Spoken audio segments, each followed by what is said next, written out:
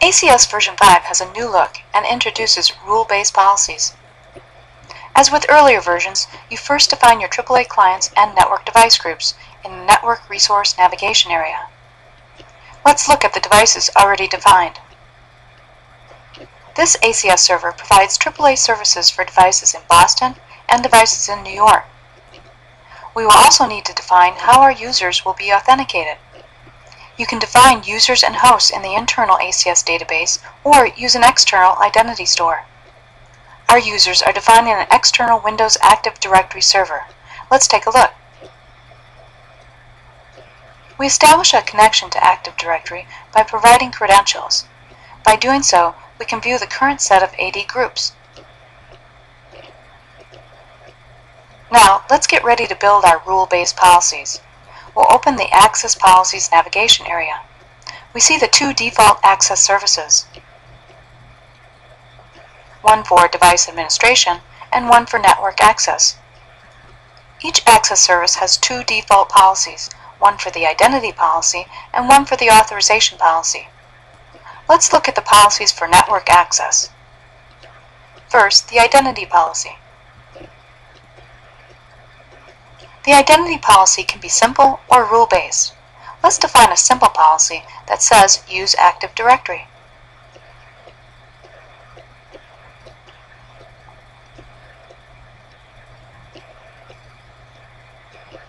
There.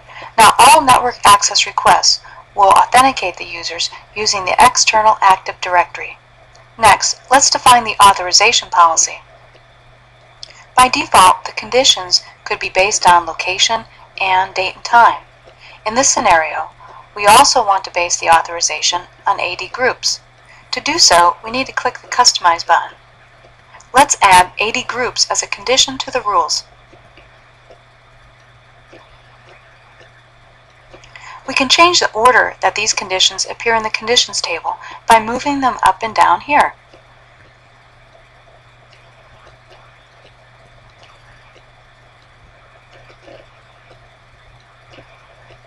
Now we can base the rule on three conditions: AD groups, location, and time and date.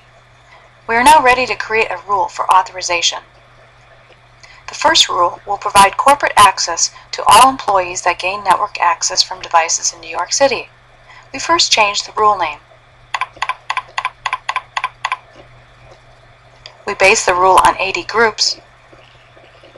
Notice that you can make this condition based on any or all the selected AD groups.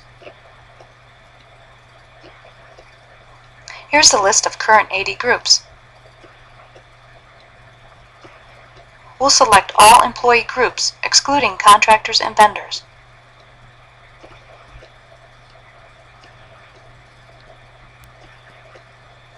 We will also base the rule on their access location.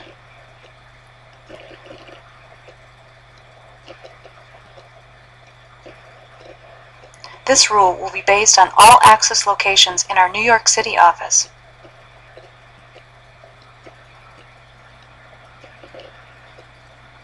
Now, let's define their permissions. We have previously defined these authorization profiles. The corporate profile will place the access request in the corporate VLAN.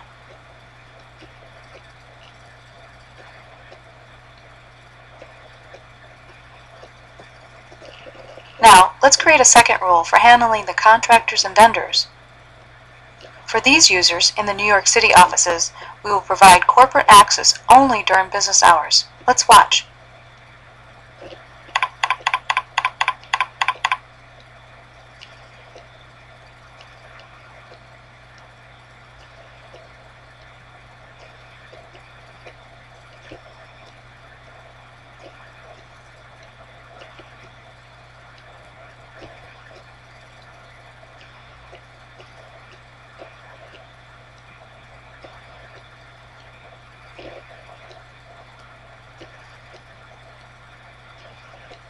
The contractor and vendors rule must include the time and date condition.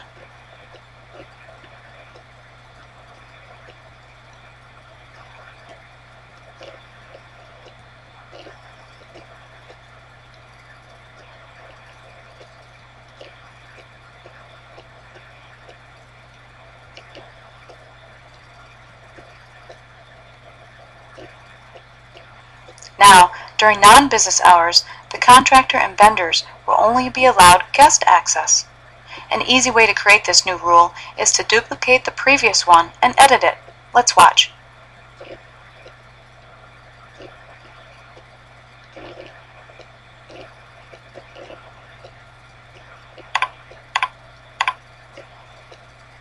Here, if the date and time does not match business hours, then they will not get corporate access.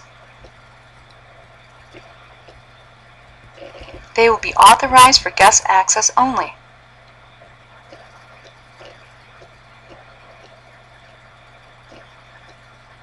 We now have our 3 rules that define our authorization policy for network access in New York City. The last rule, called default, states that if the other 3 rules do not match the conditions, then access will be denied. This concludes the demonstration on how to create rule-based policies in ACS version 5. Thank you.